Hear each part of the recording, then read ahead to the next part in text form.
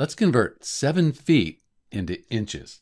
The first thing you need to know is that 1 foot, that equals 12 inches. So that's something you just memorize.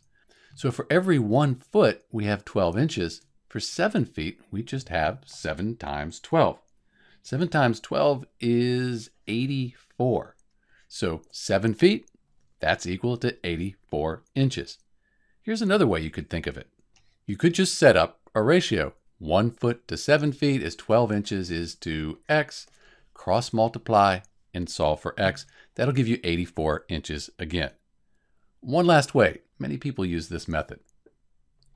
So when we convert from feet to inches, we really just need to multiply by 12. So we take our 7, we multiply that by 12. 7 times 12, that's 84. So in answer to our question, 7 feet, 84 inches, what we found before. Let's do this again and write the units in. So we have our 7 feet right here. We're going to multiply that by 12, but that's 12 inches. There are 12 inches in 1 foot. So we can just call this 12 inches per foot.